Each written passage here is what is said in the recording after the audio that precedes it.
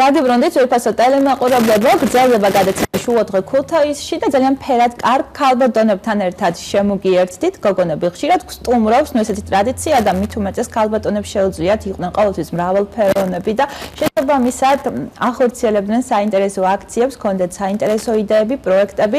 მოკლედ თავს არ შეგაწყენთ, ეკატერინე მარუქაშვილი, სამეცნიერო ინტელექტუალური კლუბ თაობათა დიალოგის გენერალური მდივანი. მოგესალმები ეკატერინე, მიხარია რომ ჩვენთან ერთად ხარ. თოთაძე, გენერალური მდივნის მოადგილე, ლანა მოგესალმები. ქალბატონებო, მშვენივრად გამოიყურებით, ფერადოვნება ჭეშმარიტებაა დედამიწაზე და ეკატერინე არ მიფიქრია რომ კიდევ შევხვდებოდით ერთმანეთს, მაგრამ აქციით მოვიხიბლე, რომელსაც თქვენ ახორციელებთ და ძალიან საინტერესო სახელწოდებაც ქვია, ის მაინც არსებობს და აქციის საინტერესო მხარე იკვეთება იქაც, რომ მრავალწლიანი ისტორია აქვს. ასე რომ ქალბატონებო ვიხსენებთ ჩანაფიქრს 8 წლის უკან დაბრუნდებით წარსულში და მიმოვიხილავთ ზოგადად აქციის განვითარებას. პირველ რიგში მივესალმებით თქვენს მაყურებელს. მოგესალმებით. ამჯერად არ დავიგვიანე. საყდარს აღარ მივიღებ. ადრიანად მოხვედი, ხო? ხო, საინტერესო ამბით მოვედით. როგორც უკვე აღნიშნეთ, ტრადიციული ღონისძიება, ის მაინც არსებობს, ესე ქვია. წელს უკვე მერვედ ვაკეთებთ. ტრადიციულად საქველმოქმედო ღონისძიება არის. 7 წლის წინ ეს იდეა გაუჩნდა ერთ-ერთ ორგანიზაციის წევრს, თვითონ ეხმარებოდა თავად ამ ადამიანებს ინდივიდუალურად, მარტო თვითონ რამდენი საშუალებაც ქონდა სტუმრობდა ოჯახებს, რომელსაც მხოლოდ ან ბავშვებს, რომელსაც მხოლოდ ერთი მშობელი ყავთ და სიღარიბის ზღვარს ქვემოთ არიან. ჩვენ ეს იდეა უფრო დიდი გავხადეთ, ამისთვის სპეციალურად შექმნით ღონისძიება, რომელსაც მთელი წლის მანძილზე ორგანიზაცია ახორციელებს იმისთვის, რომ თანხები მოვიწიოთ და ასევე ვაქციეთ დღესასწაულად დეკემბრის ბოლოს 28-29 რიცხვში, როგორც წესი ეს ხდება ხოლმე 2 დღით ადრე, ვაგვირგვინებთ დიდი ღონისძიებით, რომელსაც ივენტს ვეძახით, საქველმოქმედო ღონისძიების დასკვნითი ივენტი, რომელზეც მოწვეული არის მთელი ქუთაისი, ყველა მსურველი, ვისაც სურვილი აქვს, რომ შემოგვიერთდეს. ჩვენ ნაწილ-ნაწილ პატარა ღონისძიებებით გითხარით, რომ მთელი წლის მანძილზე ვაგროვებთ თანხებს. განსაკუთრებით აქტიურად ამას ვაკეთებთ დეკემბრის დასაწყისში. ჩვენს ბავშვებს შეხვდებოდით ალბათ ქუჩაში 5 ხელში, რომელსაც ის მაინც არსებობს აწერია. ყიდიდით რაღაცა ხელნაკეთ ნივთებს ამაჯურებს, მაგალითად გულსაკიდებს, სიმბოლურ თანხაში. იმისთვის რომ თანხები შეგვეგროვები, ასევე ჩვენ ვაწყოდით ფილმის ჩვენებებს, თამაშებს, სხვადასხვა კარაოკე ფართებს იმისთვის, რომ ჩვენი მოხალისეები ყოველდღიურ რეჟიმში თითქმის დეკემბერში მუშაობდნენ იმისთვის, რომ მცირე თანხები შეგვეგროვებინა. ასევე ჩვენ დავდივართ ბიზნეს სექტორებთან, რესტორნებთან, მაგალითად, ცოტა უფრო დიდ ბიზნეს სექტორების წარმომადგენლებს, ყველასთან, ვინც ქუთაისში არის ძირითადად. ჩვენ გქონდა მცდელობა თბილისშიც ცენტრალურებს მიგვეწვდი ნახმა, თუმცა მაინც და მაინც დიდი დაინტერესება ვერ გამოწვევ. სამწუხარო არის, იმიტომ რომ მაინც ალბათ ჯერ თბილისში ვერ ჩავიდა ჩვენი ხმა, თუმცა ქუთაისის ძალიან კმაყოფილი ვართ, იმიტომ რომ მე ვთვლი რომ ეს ღონისძიება არ არის ორგანიზაციის ღონისძიება, ეს არის მთელი ქუთაისის ზეიმი, იმიტომ რომ ჩვენ ყველანი ერთად ვიკრიბებით იმისთვის, რომ კეთილი საქმე გავაკეთოთ და ჩვენ ამ შეგროვილი თანხით 31 დეკემბერს ღამის 12 საათიდან ვსტუმრობთ ოჯახებს, რომელსაც წინასწარ ვურეკავთ ხოლმე და ვეკითხებით მისი შვილები რას ისურვებდნენ, თოვლის ბაბუას, აი რას ეტყოდნენ რომ უნდათ და მათ სურვილებს ვასრულებთ. ჩვენ გვინდა რომ ამ ოჯახებმა, ბავშვებს, რომელსაც არ აქვთ საშუალება და ძალიან მიჭირს ამაზე საუბარი, მაგრამ საკვები პროდუქტებიც კი უჭირთ, არ მინდა რომ ქონდეთ რწმენა მათ ასაკში დაკარგული, რომ თოვლის ბაბუა არ არსებობს, რომ ის მათთან არ მივა ამ ახალ წელს. და ჩვენ ყველანაირად ვცდილობთ, რომ ეს აზრი თუ კი რომელიმეს თავში უტრელებს, გავუქროთ და ყოველთვის წინასწარ ვეკითხებით ხოლმე მშობლებს და ვეუბნებით, რომ არ უთხრას, რომ ჩვენ მოვვალთ, უბრალოდ ვეკითხებით, რას ისურვებდნენ თოვლის ბაბუას, რას ეტყოდნენ და მათ აქვს თავისი ოცნებები, თვითმრინავი, რომ ის დაფრინავს მაგალითად, ელზას კაბა, მანქანები პულტით და ასე შემდეგ, რომ საშუალებაც მშობლებს არ აქვთ. სამწუხაროდ, ძალიან სამწუხაროა. ჩვენ ამ ოცნებებს ვუსრულებთ 12 საათზე მივდივართ და შენი ოცნებები, თოვლის ბაბუის ფორმაში გამოწყობილები, ფერადები, მხიარულები, ახალი წლის ღამეს მე პირადად და ძალიან ბევრი ორგანიზაციის წევრი, აი იმ სპონსორების წარმომადგენლები, ადამიანები, რიგში ვართ ხოლმე, აი 15-20 ადამიანი მივდივართ ხოლმე ხანდახან 3-4 მანქანით ოჯახებში. თოვლის ბაბუის ფორმებში გამოწყობილები, რომ ყველას გვინდა, რომ ეს ახალი წელი შევხვდეთ მათთან ერთად, წლებია უკვე მათთან ერთად ხვდები მე პირადად და მაქვს ძალიან დიდი იდეა, ეკატერინე. მანასაც მიცეთ საშუალება აქციის ზოგადად მიზნებზე და აქციის მნიშვნელობაზე ისაუბროს. ლანა, მოგესალმები კიდევ ერთხელ. მოგესალმებით პირველ რიგში, მივესალმებით თქვენს ტელემაყურებლებს, გილოცავთ. ნადრევად რამდენი 2019 წელს ხვავის ბარაკის და წარმატების მომტანი ყოფილიყო სრულიად საქართველოსთვის. მადლობთ. რაც შეეხება თავად ღონისძიებას, როგორც გითხარით, ეს ღონისძიება 8 წლის წინ, 7 წლის წინ წელს უკვე მერვე წელიწადია, რასაც აღნიშნავს. მთავარი მიზანი ამ ღონისძიების არის სოციალურად დაუცველი ოჯახების დახმარება, თუმცა ორგანიზაციამ თავის დროზე იფიქრა როგორი კუთხით ყოფილიყო განსხვავებული და ჩვენ გადავწყვიტეთ, რომ ადამიანები ისეთი ოჯახები აგვირჩია, რომელსაც ყავთ ერთი მშობელი, დედა ან მამა და არიან მრავალშვილიანი ოჯახები. სამწუხაროდ ჩვენ იქიდან გამომდინარე, რომ 31 დეკემბრის ღამით ვივდივართ ხოლმე, შეზღუდული და ვერ ვაკეთებთ. გავიდეთ ქალაქ გარეთ, თუმცა თუ მიმდებარე ტერიტორიაზე არის საუბარი, მაგალითად რიონი, ცოტა მოშორებით ქალაქ გარეთ, გავდივართ ასეთ ადგილებში, თუმცა სოფლებში, მიმდებარე სოფლებში სამწუხაროდ ამის ფუფუნება არ აქვს დროიდან გამომდინარე. თუმცა როგორც გითხარით, ქალაქის ტერიტორიაზე ესეთ ოჯახებს წინასწარ ვიძიებთ, ჩარშენ ჩვენ ამ კამპანიის ფარგლებში, ესე ვთქვათ, ვიყავით 10 ოჯახთან და 36-ზე მეტ ბავშვს გავახარეთ. წელს გეგმავთ, რომ ეს რაოდენობა გავაორმაგოთ და ამ ეტაპზე გეგმავთ, რომ 15 ოჯახი ყოს მოძიებული, ეს დამოკიდებული არის ფინანსებზე, რამდენი ადამიანი გვეხმარება იქიდან გამომდინარე. თუმცა როგორც ეკატერინე აღნიშნა, წელს მინდა რომ მადლობა ვისარგებლო თქვენი ეთერი და მადლობა გადაუხარდო ყველა იმ ადამიანს, ვინც ცირედი წვლილი მაინც შეიტანა ამ ძალიან კეთილ საქმეში. არიან მსხვილი და წვრილი ბიზნეს სექტორები, რომლებიც უშუალოდ კამპანიაში ჩაერთო, იგივე გურმანი, იგივე შიფოსო კულინარი, რომლებიც უკვე წლებია ჩვენთან ერთად მოდის, ბაგრატი 1000-ი, რომლებიც წელი არის, რამდენიმე წელიწადი არის ჩვენთან ერთად, ესე ვთქვათ, ამ დიდ კამპანიის თანამონაწილე არ და მე აქვე ვისარგებლებ შემთხვევით, როგორც გითხარით, ორგანიზაცია მთელი წლის განმავლობაში ამ კამპანიისთვის აქტიურად ემზადება, თუმცა უშუალოდ ესე ვთქვათ გადავდივართ, ასე ვთქვათ, აქტიურ ფაზაში დეკემბრის დასაწყისში და 29 დეკემბერს გვაქვს ჩვენ საქველმოქმედო აქცია ღონისძიება ბაგრატი 1003-ში, საღამოს 7 საათზე და მე მოვუწოდებ აქტიურ ქუთაისებს თუ რიგით ადამიანებს თუ შეიძლება ჩაერთონ და რაღაცა სურვილი აქვს, რომ კეთილ საქმეში საქველმოქმედო ღონისძიებაში ჩაერთოთ, ნებისმიერ მათგან შეუძლია მოვიდეს ბაგრატი 1003-ში 29 დეკემბერს საღამოს 7 საათზე.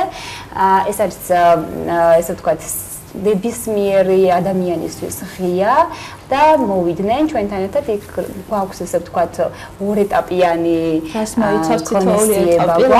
პირველი ეტაპი, სადაც გვაქვს სახალხო განწყობა შექმნილი და ძალიან ბევრი ცნობილი სახე, ადგილობრივი ქუთაისელები არიან და სხვადასხვა აქტივობებს ვაკეთებთ. გარდა ამისა, გვაქვს აუქციონი ამ ფარგლებში, სადაც ეს არის კიდევ ერთი დამატებითი ესე ვთქვათ შემოსავალი, რომელთაც შეგვიძლია რომ ესე ვთქვათ გარკვეული თანხების მობილიზება გავაკეთოთ.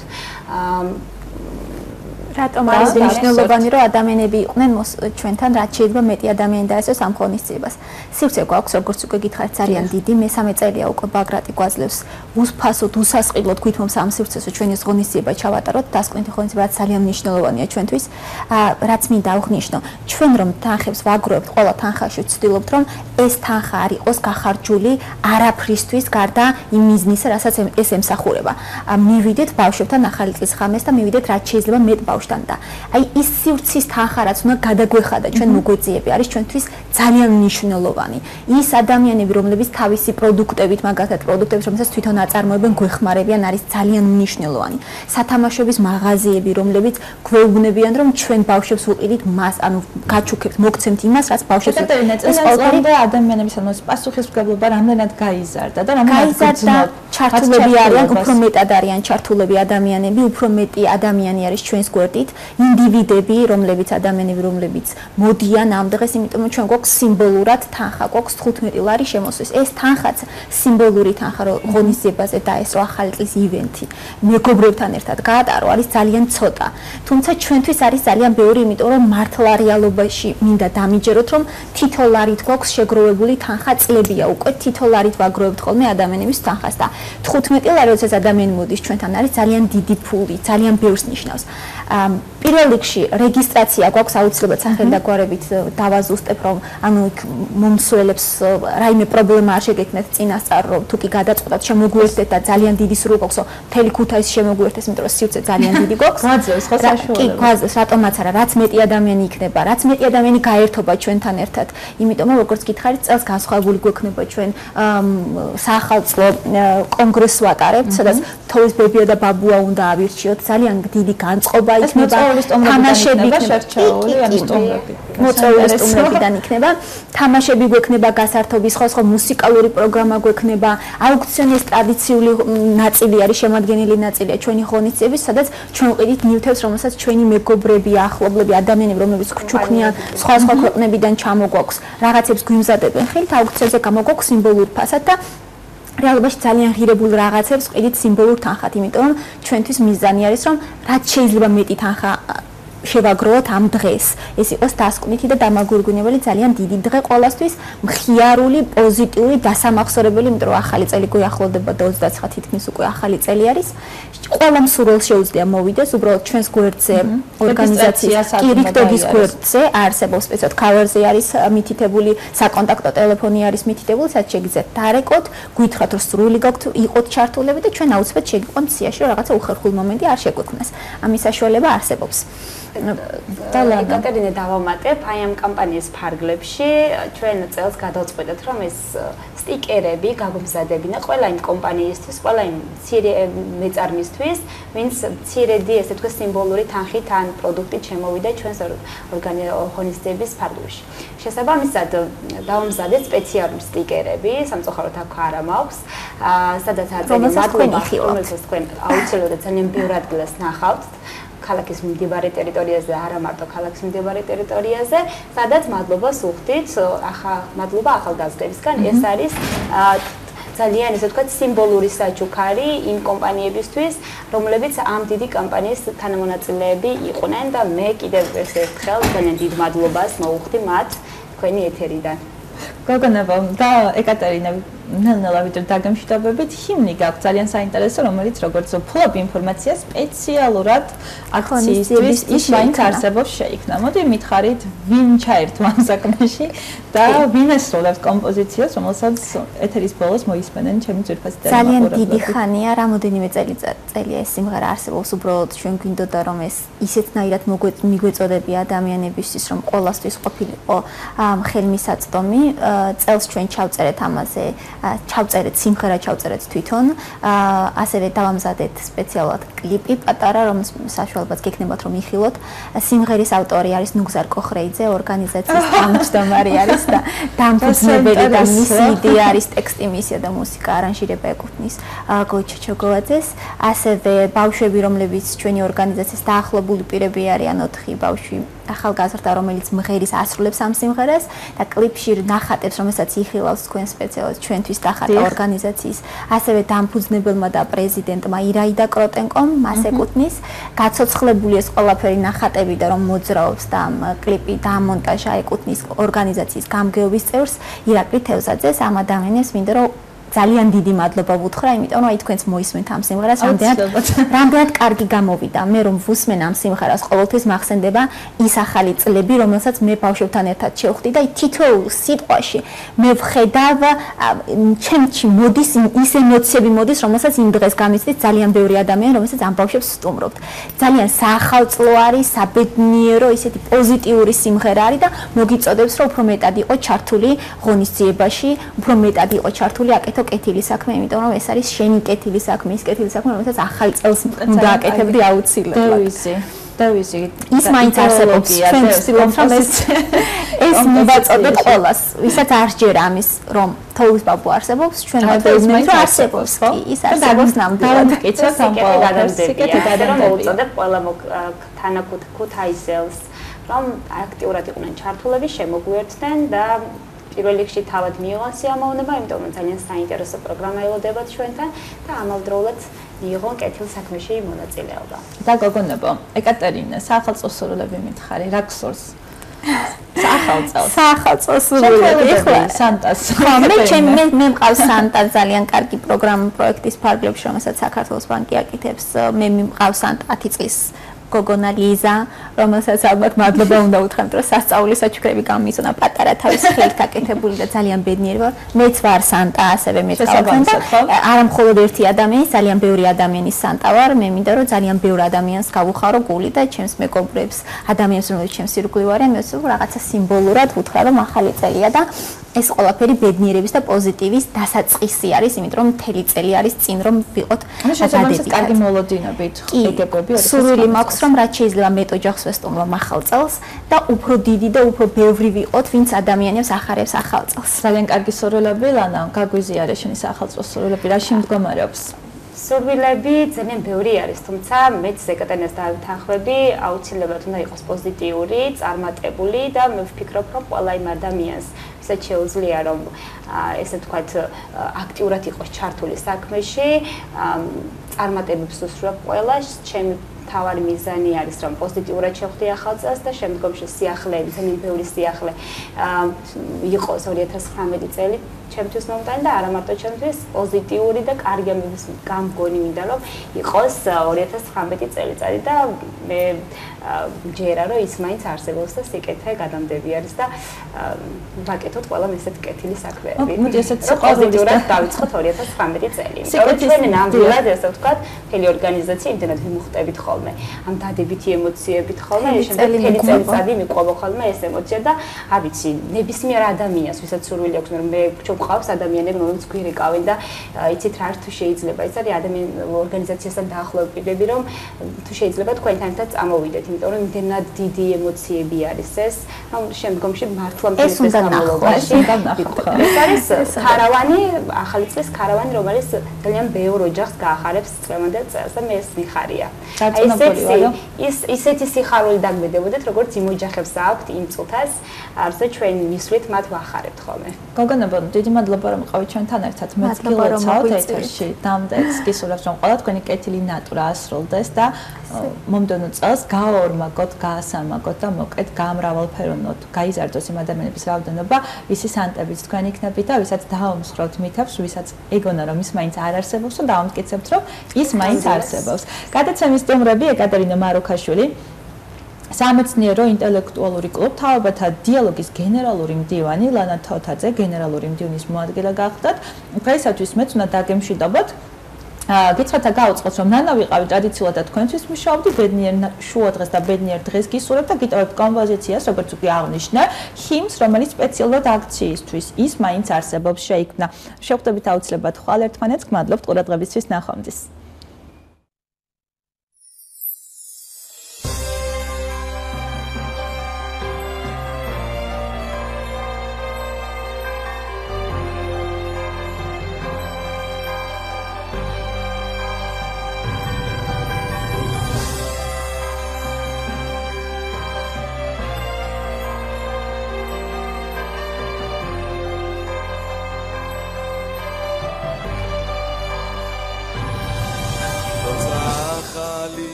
პატარაგას ქერის ფანჯრებს მოლოდინი წავსე გულით ელის თოვლის ბაბუას მოდით ყველა ერთად ვცადოთ ბედნიერის გავხადოთ მოვეხვიოთ და ვუმღეროთ ეს იმედი სიმღერა